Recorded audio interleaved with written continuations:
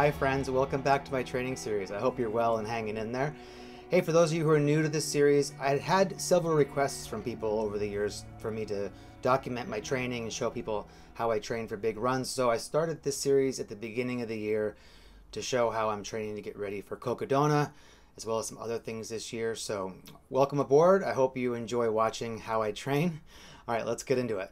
As usual, Monday was a rest day for me, so I didn't do very much. It felt kind of nice. Tuesday was an easy run with some little speed play, fartleks.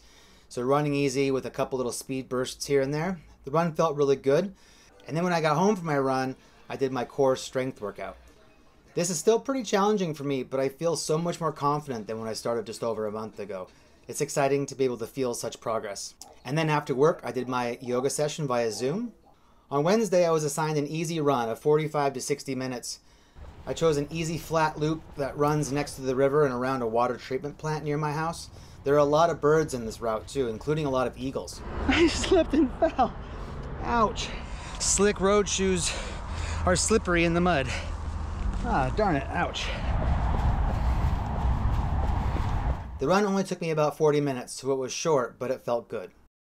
Thursday was LT intervals and strength day. The assignment for the intervals was 6 times 6 minutes hard, followed by 3 minutes easy between. I know my fitness is increasing, but man, I can't run straight for 6 minutes hard. I had to stop a few times along the way. The intervals are really hard work. In the afternoon after work, I did my core strength routine. And then Friday, I was assigned a very easy run. And since I was short on time due to an early appointment, I hopped on the treadmill for about 40 minutes. For my Saturday long run, I was assigned between 3 and 3.5 hours. My buddy Tony wanted to run between 6 and 8 miles, so I took him on a fun 7.5 mile loop. And then after he was done running, I did the same loop a second time.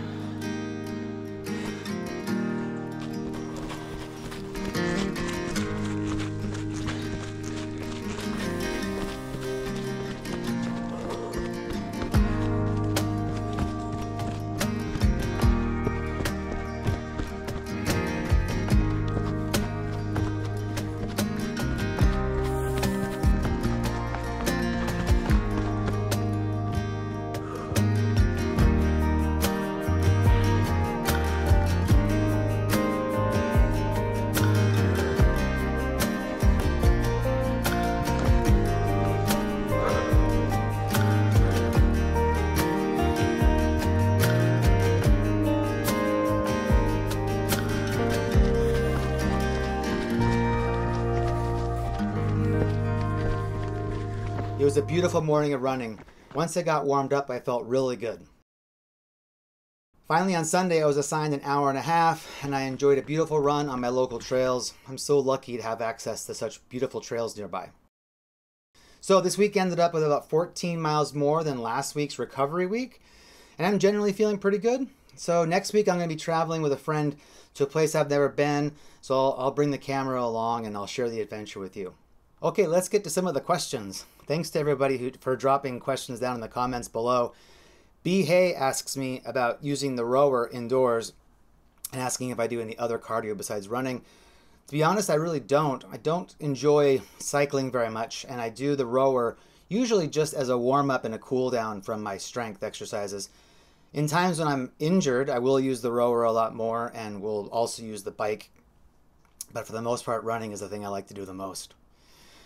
All right, next question. Jen asks how I fuel for my runs. I'll carry with me things like maple syrup or dates. I also like Rice Krispie treats.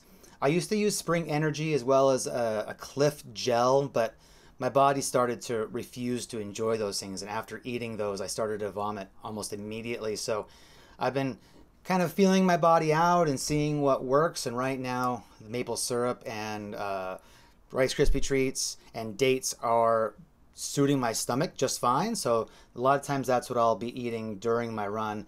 And what I try to do is to take those calories in every 45 minutes. So I'll set a timer that repeats to remind myself to eat. And in addition to that, I also get calories from my chest bottles. I like to put in Gnarly, or there's a product called Maple Aid that I really like. I also have sometimes used some carbohydrates that I put into my water from a company called Infinit Nutrition. So usually with those things, I get about 100 calories per bottle, and I'll try to drink 1 bottle per hour. So between the calories in the bottle and the maple syrup or the dates or the Rice Krispie treats, or maybe some other snack that I can tolerate, I'm usually able to maintain enough calories through the run. And then I also make sure I'm getting my electrolytes in as well. I don't know what my average blood sugar looks like, but I think that's an interesting question. And so I'm going to go and get myself a home test. I'm just curious to see what that might look like. So thank you for the motivation on that. And in terms of the weakness that I reported in the recent week, I will try to keep an eye on that. So in case I can figure out what the commonality is. I have a feeling that it has something to do with humidity, because I remember in previous runs that it has something to do with that. I don't know why the humidity triggers it, but I'll keep an eye on it. In terms of my top 3 bucket list races, there's a lot of races that I'd like to do, and it's tough for me to choose 3, but I think the 3 I'm going to choose for you is the Canadian Death Race up in Canada. I actually made the t-shirts for that race back in 2010, or I should say I designed the artwork for those t-shirts with a friend who was volunteering for the race.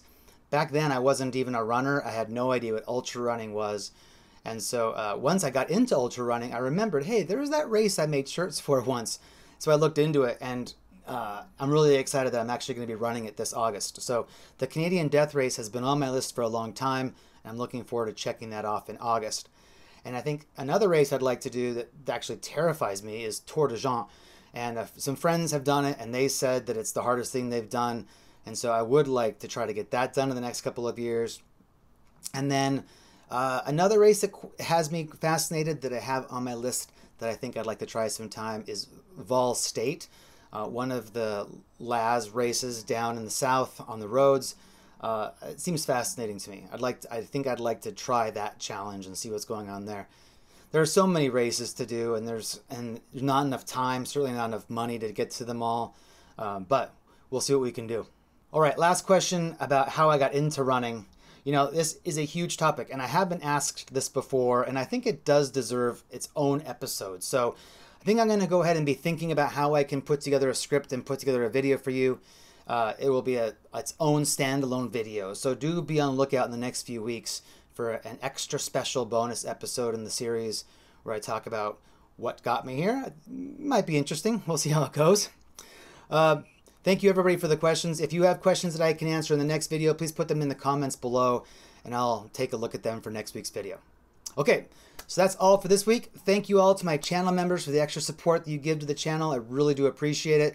Thank you to everyone who subscribes and presses that like button. I think it helps the channel a lot. So thank you, everyone, for helping support what we're doing here. And so that's all for now. Thanks a lot for watching, and I hope you have a great week. See you next week.